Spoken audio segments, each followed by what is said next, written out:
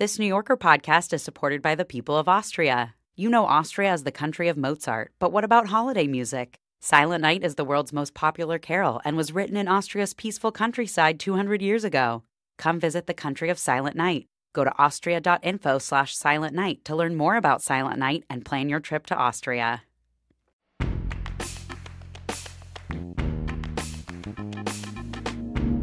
This is The Writer's Voice, new fiction from The New Yorker. I'm Deborah Treisman, fiction editor at The New Yorker.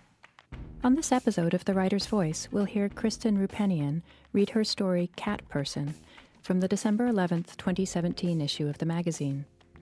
Roupenian recently completed an MFA and is now a Zell Fellow at the University of Michigan, Ann Arbor. Now here's Kristen Roupenian. Cat Person. Margot met Robert on a Wednesday night toward the end of her fall semester. She was working behind the concession stand at the artsy movie theater downtown when he came in and bought a large popcorn and a box of red vines. "That's an unusual choice," she said. "I don't think I've ever actually sold a box of red vines before." Flirting with her customers was a habit she'd picked up back when she worked as a barista, and it helped with tips. She didn't earn tips at the movie theater, but the job was boring otherwise, and she did think that Robert was cute. Not so cute that she would have, say, gone up to him at a party, but cute enough that she could have drummed up an imaginary crush on him if he'd sat across from her during a dull class, though she was pretty sure that he was out of college, in his mid-20s at least. He was tall, which she liked, and she could see the edge of a tattoo peeking out from beneath the rolled-up sleeve of his shirt.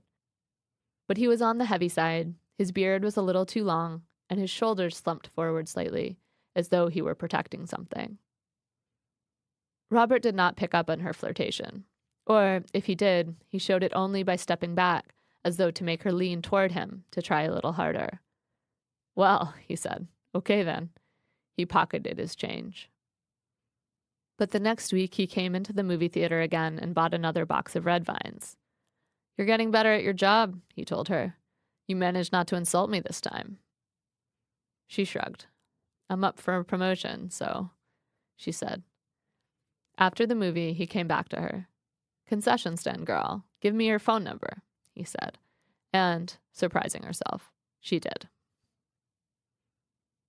From that small exchange about red vines, over the next several weeks they built up an elaborate scaffolding of jokes via text, riffs that unfolded and shifted so quickly that she sometimes had a hard time keeping up.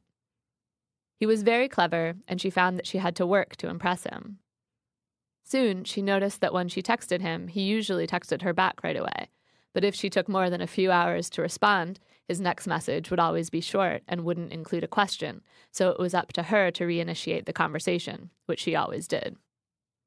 A few times, she got distracted for a day or so and wondered if the exchange would die out altogether, but then she'd think of something funny to tell him, or she'd see a picture on the internet that was relevant to their conversation, and they'd start up again. She still didn't know much about him, because they never talked about anything personal, but when they landed 2 or 3 good jokes in a row, there was a kind of exhilaration to it, as if they were dancing. Then, one night during reading period, she was complaining about how all the dining halls were closed and there was no food in her room because her roommate had raided her care package, and he offered to buy her some red vines to sustain her.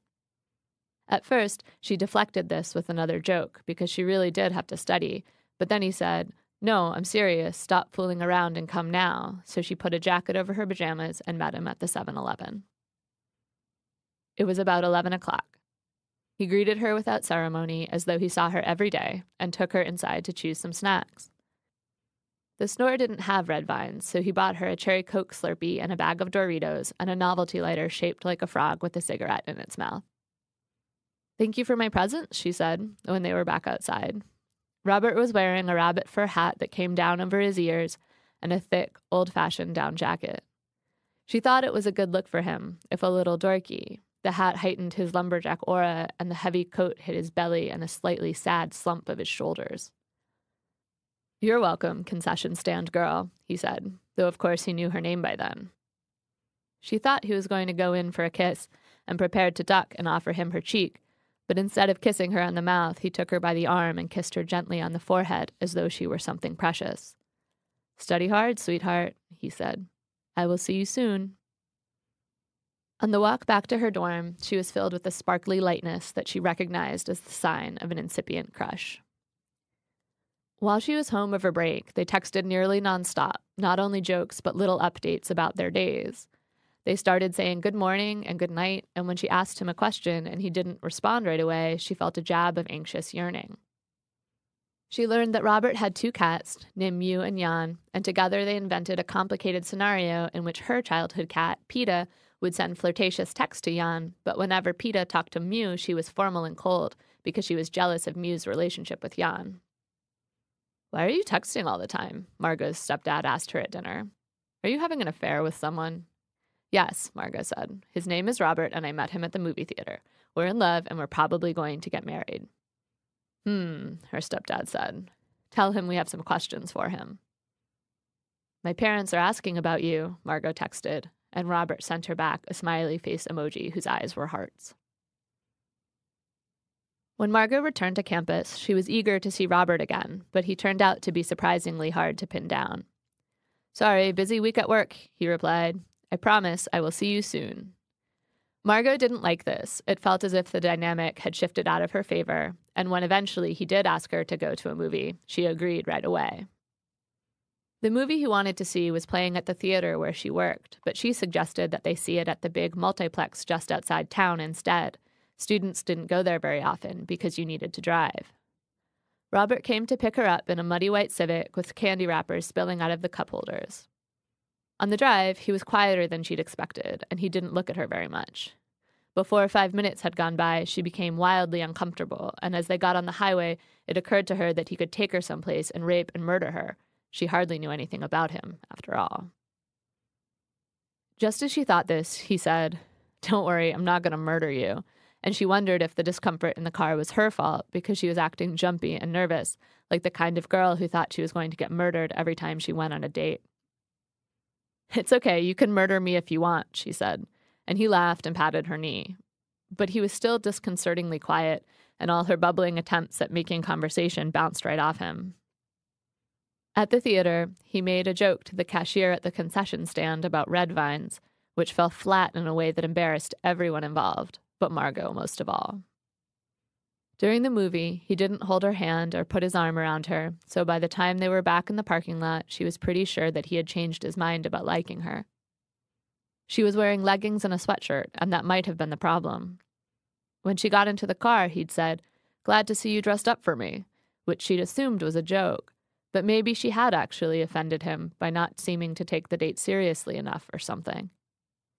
He was wearing khakis and a button-down shirt. "So, do you want to go get a drink?" he asked when they got back in the car, as if being polite were an obligation that had been imposed on him. It seemed obvious to Margot that he was expecting her to say no, and that when she did, they wouldn't talk again. That made her sad, not so much because she wanted to continue spending time with him as because she'd had such high expectations for him over break, and it didn't seem fair that things had fallen apart so quickly. "We could go get a drink, I guess," she said. "If you want," he said. "If you want" was such an unpleasant response that she sat silently in the car until he poked her leg and said, "What are you sulking about?" "I'm not sulking," she said. "I'm just a little tired." "I can take you home." "No, I could use a drink after that movie." Even though it had been playing at the mainstream theater, the film he'd chosen was a very depressing drama about the Holocaust. So inappropriate for a first date that when he suggested it, she said, "LOL, are you serious?" And he made some joke about how he was sorry that he'd misjudged her taste and he could take her to a romantic comedy instead. But now, when she said that about the movie, he winced a little, and a totally different interpretation of the night's events occurred to her. She wondered if perhaps he'd been trying to impress her by suggesting the Holocaust movie, because he didn't understand that a Holocaust movie was the wrong kind of serious movie with which to impress the type of person who worked at an artsy movie theater, the type of person he probably assumed she was. Maybe, she thought, her texting, "LOL, are you serious?" had hurt him, had intimidated him, and made him feel uncomfortable around her. The thought of this possible vulnerability touched her, and she felt kinder toward him than she had all night.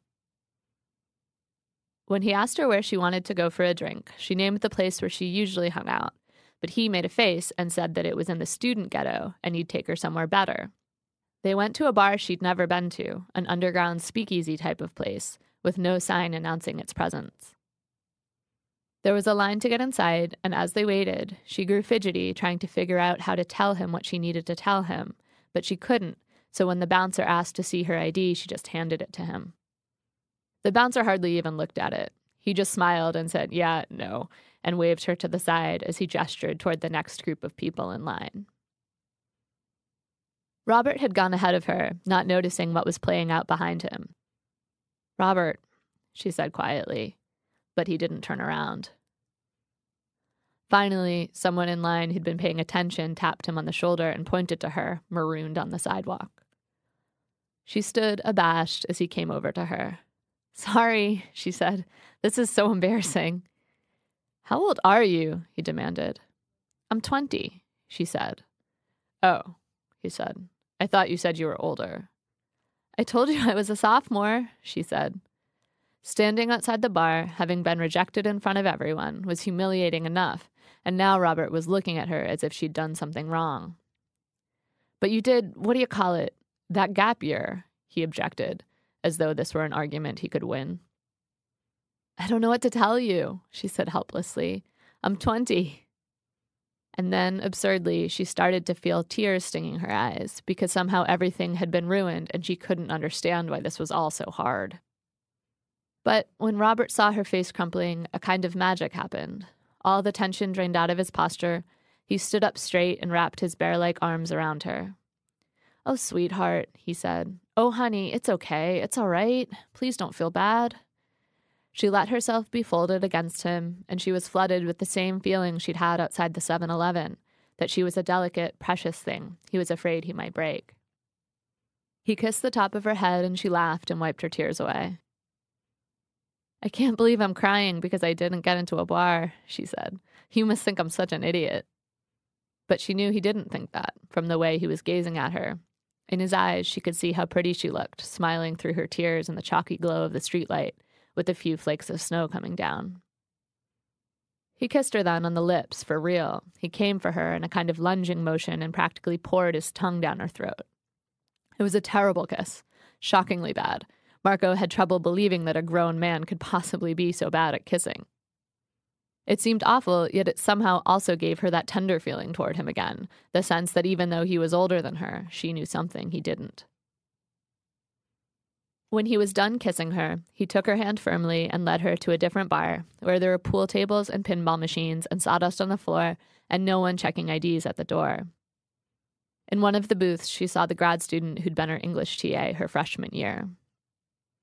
"Should I get you a vodka soda?" Robert asked, which he thought was maybe supposed to be a joke about the kind of drink college girls liked, though she'd never had a vodka soda. She actually was a little anxious about what to order. At the places she went to, they only carded people at the bar, so the kids who were 21 or had good fake IDs usually brought pitchers of PBR or Bud Light back to share with the others. She wasn't sure if those brands were ones that Robert would make fun of, so instead of specifying, she said, "I'll just have a beer." With the drinks in front of him and the kiss behind him, and also maybe because she had cried, Robert became much more relaxed, more like the witty person she knew through his texts. As they talked, she became increasingly sure that what she'd interpreted as anger or dissatisfaction with her had, in fact, been nervousness, a fear she wasn't having a good time. He kept coming back to her initial dismissal of the movie, making jokes that glanced off it and watching her closely to see how she responded. He teased her about her highbrow taste and said how hard it was to impress her because of all the film classes she'd taken, even though he knew she'd only taken one summer class in film. He joked about how she and the other employees at the artsy theater probably sat around and made fun of the people who went to the mainstream theater, where they didn't even serve wine and some of the movies were in IMAX 3D. Margot laughed along with the jokes he was making at the expense of this imaginary film snob version of her, though nothing he said seemed quite fair, since she was the one who'd actually suggested that they see the movie at the Quality 16. Although now she realized maybe that had hurt Robert's feelings too. She'd thought it was clear that she just didn't want to go on a date where she worked, but maybe he'd taken it more personally than that. Maybe he'd suspected that she was ashamed to be seen with him. She was starting to think that she understood him, how sensitive he was, how easily he could be wounded, and that made her feel closer to him and also powerful, because once she knew how to hurt him, she also knew how he could be soothed. She asked him lots of questions about the movies he liked, and she spoke self-deprecatingly about the movies at the artsy theater that she found boring or incomprehensible. She told him about how much her older coworkers intimidated her, and how she sometimes worried that she wasn't smart enough to form her own opinions on anything. The effect of this on him was palpable and immediate, and she felt as if she were petting a large, skittish animal, like a horse or a bear, skillfully coaxing it to eat from her hand. By her third beer, she was thinking about what it would be like to have sex with Robert. Probably it would be like that bad kiss, clumsy and excessive, but imagining how excited he would be, how hungry and eager to impress her, she felt a twinge of desire pluck at her belly, as distinct and painful as the snap of an elastic band against her skin. When they'd finished that round of drinks, she said, boldly, "Should we get out of here then?" And he seemed briefly hurt, as if he thought she was cutting the date short, but she took his hand and pulled him up, and the look on his face when he realized what she was saying, and the obedient way he trailed her out of the bar, gave her that elastic band snap again, as did, oddly, the fact that his palm was slick beneath hers. Outside, she presented herself to him again for kissing, but to her surprise, he only pecked her on the mouth. "You're drunk," he said, accusingly. "No, I'm not," she said, though she was. She pushed her body against his, feeling tiny beside him, and he let out a great shuddering sigh, as if she were something too bright and painful to look at. And that was sexy too, being made to feel like a kind of irresistible temptation. "I'm taking you home, lightweight," he said, shepherding her to the car. Once they were inside it, though, she leaned into him again, and after a little while, by lightly pulling back when he pushed his tongue too far down her throat, she was able to get him to kiss her in the softer way that she liked, and soon after that she was straddling him, and she could feel the small log of his erection straining against his pants. Whenever it rolled beneath her weight, he let out these fluttery, high-pitched moans that she couldn't help feeling were a little melodramatic, and then, suddenly, he pushed her off him and turned the key in the ignition. "Making out in the front seat like a teenager," he said, in mock disgust. Then he added, "I'd have thought you'd be too old for that, now that you're 20. She stuck her tongue out at him. "Where do you want to go, then? Your place?" That won't really work, because of my roommate?" "Oh, right, you live in the dorms," he said, as though that were something she should apologize for. "Where do you live?" she asked. "I live in a house." "Can I come over?" "You can." The house was in a pretty wooded neighborhood not too far from campus and had a string of cheerful white fairy lights across the doorway. Before he got out of the car, he said darkly, like a warning, "Just so you know, I have cats." "I know," she said. "We texted about them, remember?" At the front door, he fumbled with his keys for what seemed a ridiculously long time and swore under his breath. She rubbed his back to try and keep the mood going, but that seemed to fluster him even more, so she stopped. "Well, this is my house," he said flatly, pushing the door open. The room they were in was dimly lit and full of objects, all of which, as her eyes adjusted, resolved into familiarity. He had 2 large, full bookcases, a shelf of vinyl records, a collection of board games, and a lot of art, or at least posters that had been hung in frames instead of being tacked or taped to the wall. "I like it," she said truthfully, and as she did, she identified the emotion she was feeling as relief. It occurred to her that she'd never gone to someone's house to have sex before. Because she'd dated only guys her age, there had always been some element of sneaking around to avoid roommates. It was new and a little frightening to be so completely on someone else's turf, and the fact that Robert's house gave evidence of his having interests that she shared, if only in their broadest categories, art, games, books, music, struck her as a reassuring endorsement of her choice. As she thought this, she saw that Robert was watching her closely, observing the impression the room had made. And, as though fear weren't quite ready to release its hold on her, she had the brief, wild idea that maybe this was not a room at all but a trap, meant to lure her into the false belief that Robert was a normal person, a person like her, when in fact all the other rooms in the house were empty, or full of horrors, corpses, or kidnap victims, or chains. But then he was kissing her, throwing her bag and their coats on the couch and ushering her into the bedroom, groping her ass and pawing at her chest with the avid clumsiness of that first kiss. The bedroom wasn't empty, though it was emptier than the living room. He didn't have a bed frame, just a mattress and a box spring on the floor. There was a bottle of whiskey on his dresser, and he took a swig from it, then handed it to her and kneeled down and opened his laptop, an action that confused her until she understood that he was putting on music. Margot sat on the bed while Robert took off his shirt and unbuckled his pants, pulling them down to his ankles before realizing that he was still wearing his shoes and bending over to untie them. Looking at him like that, so awkwardly bent, his belly thick and soft and covered with hair, Margot recoiled. But the thought of what it would take to stop what she had set in motion was overwhelming. It would require an amount of tact and gentleness that she felt was impossible to summon. It wasn't that she was scared he would try to force her to do something against her will, but that insisting that they stop now, after everything she'd done to push this forward, would make her seem spoiled and capricious, as if she'd ordered something at a restaurant and then, once the food arrived, had changed her mind and sent it back. She tried to bludgeon her resistance into submission by taking a sip of the whiskey, but when he fell on top of her with those huge, sloppy kisses, his hand moving mechanically across her breasts and down to her crotch, as if he were making some perverse sign of the cross, she began to have trouble breathing and to feel that she really might not be able to go through with it after all. Wriggling out from under the weight of him and straddling him helped, as did closing her eyes and remembering him kissing her forehead at the 7-Eleven. Encouraged by her progress, she pulled her shirt up over her head. Robert reached up and scooped her breast out of her bra so that it jutted half in and half out of the cup and rolled her nipples between his thumb and forefinger.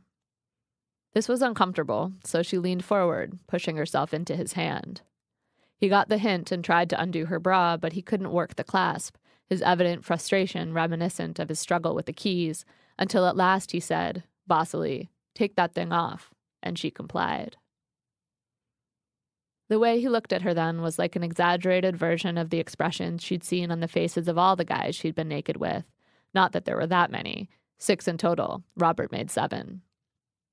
He looked stunned and stupid with pleasure, like a milk-drunk baby, and she thought that maybe this was what she loved most about sex, a guy revealed like that. Robert showed her more open need than any of the others, even though he was older and must have seen more breasts, more bodies than they had. But maybe that was part of it for him, the fact that he was older, and she was young. As they kissed, she found herself carried away by a fantasy of such pure ego that she could hardly admit even to herself that she was having it. Look at this beautiful girl, she imagined him thinking. She's so perfect. Her body is perfect. Everything about her is perfect. She's only 20 years old. Her skin is flawless. I want her so badly. I want her more than I've ever wanted anyone else. I want her so bad I might die. The more she imagined his arousal, the more turned on she got, and soon they were rocking against each other, getting into a rhythm.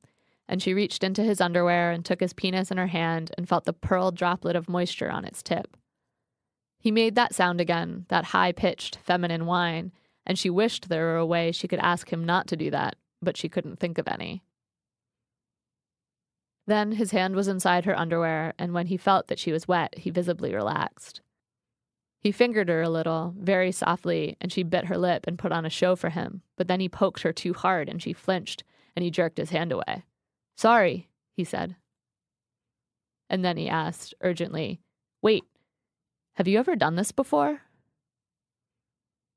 The night did, indeed, feel so odd and unprecedented that her first impulse was to say no, but then she realized what he meant, and she laughed out loud. She didn't mean to laugh. She knew well enough already that while Robert might enjoy being the subject of gentle, flirtatious teasing, he was not a person who would enjoy being laughed at, not at all. But she couldn't help it.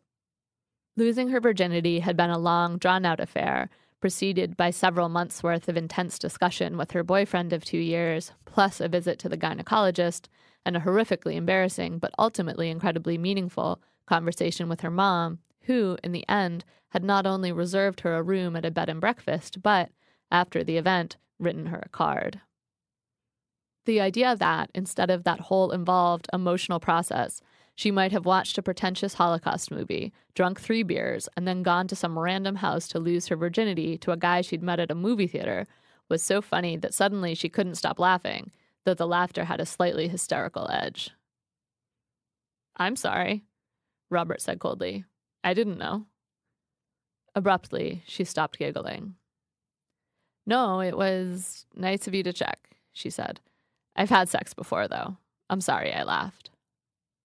"You don't need to apologize," he said, but she could tell by his face, as well as by the fact that he was going soft beneath her, that she did.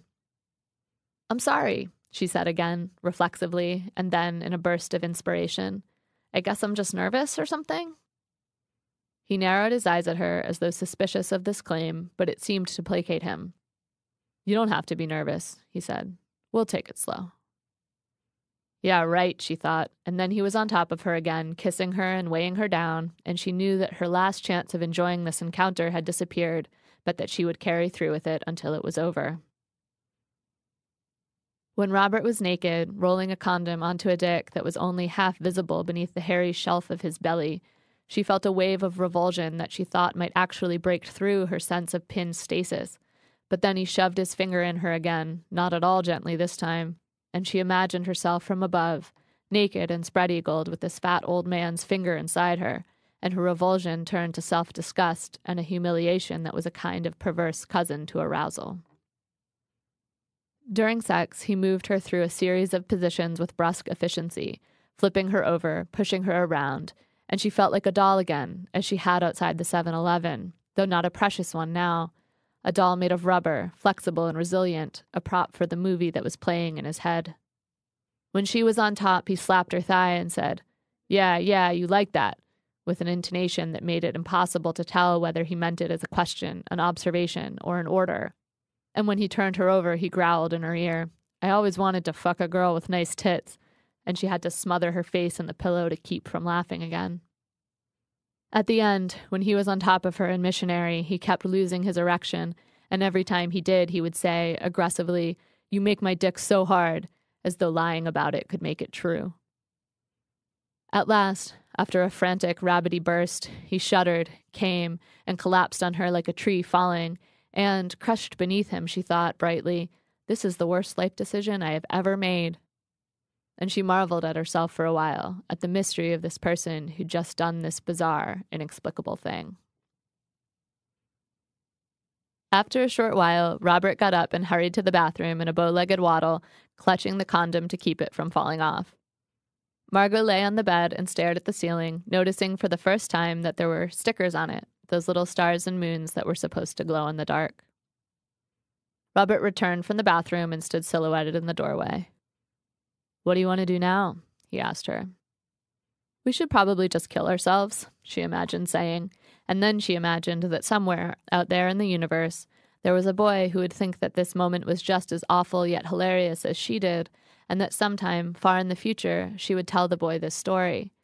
She'd say, "And then he said, 'You make my dick so hard,' and the boy would shriek in agony and grab her leg, saying, 'Oh my God, stop, please, no, I can't take it anymore.' And the two of them would collapse into each other's arms and laugh and laugh. But of course there was no such future, because no such boy existed, and never would. So instead she shrugged, and Robert said, 'We could watch a movie,' and he went to the computer and downloaded something. She didn't pay attention to what. For some reason, he'd chosen a movie with subtitles, and she kept closing her eyes so she had no idea what was going on. The whole time, he was stroking her hair and trailing light kisses down her shoulder, as if he'd forgotten that 10 minutes ago he'd thrown her around as if they were in a porno and growled, "I always wanted to fuck a girl with nice tits," in her ear. Then, out of nowhere, he started talking about his feelings for her. He talked about how hard it had been for him when she went away for break, not knowing if she had an old high school boyfriend she might reconnect with back home. During those 2 weeks, it turned out, an entire secret drama had played out in his head, one in which she'd left campus committed to him, to Robert, but at home had been drawn back to the high school guy, who, in Robert's mind, was some kind of brutish, handsome jock, not worthy of her, but nonetheless seductive by virtue of his position at the top of the hierarchy back home in Saline. "I was so worried you might, make a bad decision and things would be different between us when you got back," he said. "But I should have trusted you." "My high school boyfriend is gay," Margot imagined telling him. "We were pretty sure of it in high school, but after a year of sleeping around at college, he's definitely figured it out. In fact, he's not even 100% positive that he identifies as a man anymore. We spent a lot of time over break talking about what it would mean for him to come out as non-binary, so sex with him wasn't going to happen, and you could have asked me about that if you were worried. You could have asked me about a lot of things." But she didn't say any of that. She just lay silently, emanating a black, hateful aura, until finally Robert trailed off. "Are you still awake?" he asked, and she said yes. And he said, "Is everything okay?" "How old are you exactly?" she asked him. "I'm 34, he said. "Is that a problem?" She could sense him in the dark beside her, vibrating with fear. "No," she said. "It's fine." "Good," he said. "It was something I wanted to bring up with you, but I didn't know how you'd take it." He rolled over and kissed her forehead, and she felt like a slug he'd poured salt on, disintegrating under that kiss. She looked at the clock. It was nearly 3 a.m. "I should go home probably," she said. "Really?" he said. "But I thought you'd stay over. I made great scrambled eggs." "Thanks," she said, sliding into her leggings. "But I can't. My roommate would be worried, so..." "Gotta get back to the dorm room," he said, voice dripping with sarcasm. "Yep," she said, "since that's where I live." The drive was endless. The snow had turned to rain. They didn't talk. Eventually, Robert switched the radio to late-night NPR. Margot recalled how, when they first got on the highway to go to the movie, she'd imagined that Robert might murder her, and she thought, maybe he'll murder me now. He didn't murder her. He drove her to her dorm. "I had a really nice time tonight," he said, unbuckling his seatbelt. "Thanks," she said. She clutched her bag in her hands. "Me too." "I'm so glad we finally got to go on a date," he said. "A date," she said to her imaginary boyfriend. "He called that a date." And they both laughed and laughed. "You're welcome," she said. She reached for the door handle. "Thanks for the movie and stuff." "Wait," he said, and grabbed her arm. "Come here." He dragged her back, wrapped his arms around her, and pushed his tongue down her throat one last time. "Oh my God, when will it end?" she asked the imaginary boyfriend. But the imaginary boyfriend didn't answer her. "Good night," she said, and then she opened the door and escaped. By the time she got to her room, she already had a text from him. No words, just hearts and faces with heart eyes, and, for some reason, a dolphin. She slept for 12 hours, and when she woke up, she ate waffles in the dining hall and binge-watched detective shows on Netflix, and tried to envision the hopeful possibility that he would disappear without her having to do anything, that somehow she could just wish him away. When the next message from him did arrive, just after dinner, it was a harmless joke about red vines, but she deleted it immediately, overwhelmed with a skin-crawling loathing that felt vastly disproportionate to anything he had actually done. She told herself that she owed him at least some kind of breakup message, that to ghost on him would be inappropriate, childish, and cruel. And if she did try to ghost, who knew how long it would take him to get the hint? Maybe the messages would keep coming and coming. Maybe they would never end.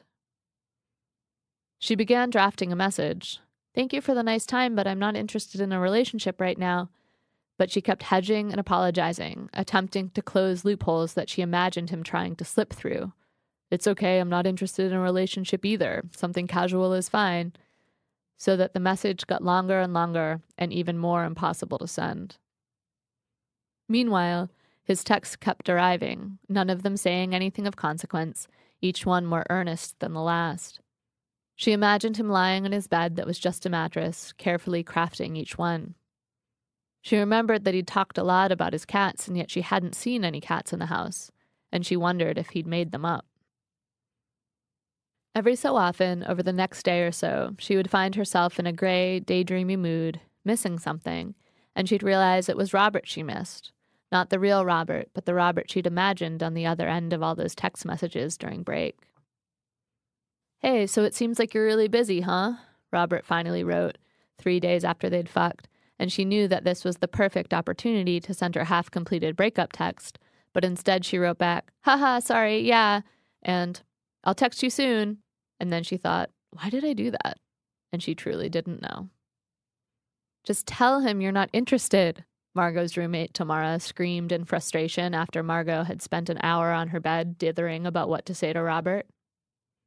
"I have to say more than that. We had sex," Margot said. "Do you?" Tamara said. "I mean, really?"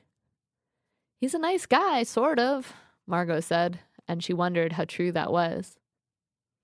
Then, abruptly, Tamara lunged, snatching the phone out of Margot's hand and holding it far away from her as her thumbs flew across the screen. Tamara flung the phone onto the bed and Margot scrambled for it, and there it was, what Tamara had written. "Hi, I'm not interested in you. Stop texting me." "Oh my God," Margot said, finding it suddenly hard to breathe.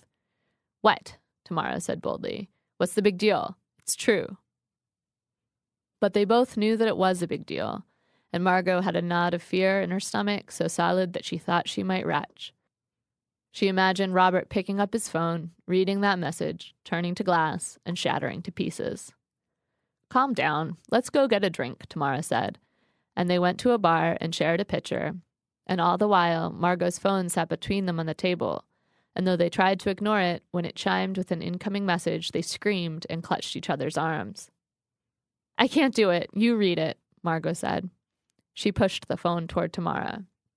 "You did this. It's your fault." But all the message said was, "Okay, Margot, I am sorry to hear that. I hope I did not do anything to upset you. You are a sweet girl and I really enjoyed the time we spent together. Please let me know if you change your mind." Margot collapsed on the table, laying her head in her hands. She felt as though a leech, grown heavy and swollen with her blood, had at last popped off her skin, leaving a tender, bruised spot behind. But why should she feel that way? Perhaps she was being unfair to Robert, who really had done nothing wrong except like her and be bad in bed and maybe lie about having cats, although probably they had just been in another room. But then, a month later, she saw him in the bar, her bar, the one in the student ghetto, where, on their date, she'd suggested they go. He was alone, at a table in the back, and he wasn't reading or looking at his phone. He was just sitting there silently, hunched over a beer. She grabbed the friend she was with, a guy named Albert. "Oh my God, that's him," she whispered. "The guy from the movie theater." By then, Albert had heard a version of the story, though not quite the true one. Nearly all her friends had. Albert stepped in front of her, shielding her from Robert's view, as they rushed back to the table where their friends were. When Margot announced that Robert was there, everyone erupted in astonishment, and then they surrounded her and hustled her out of the bar as if she were the president and they were the Secret Service. It was also over the top that she wondered if she was acting like a mean girl, but at the same time, she truly did feel sick and scared. Curled up on her bed with Tamara that night, the glow of the phone like a campfire illuminating their faces, Margot read the messages as they arrived. "Hi, Margot. I saw you out at the bar tonight. I know you said not to text you, but I just wanted to say you looked really pretty. I hope you're doing well. I know I shouldn't say this, but I really miss you. Hey, maybe I don't have the right to ask, but I just wish you'd tell me what it is I did wrong. I felt like we had a real connection. Did you not feel that way? Or maybe I was too old for you, or maybe you liked someone else? Is that guy you were with tonight your boyfriend? Question mark, question mark, question mark. Or is he just some guy you were fucking? Sorry. When you laughed when I asked if you were a virgin, was it because you'd fucked so many guys? Are you fucking that guy right now? Are you? Are you? Are you? Answer me. Whore.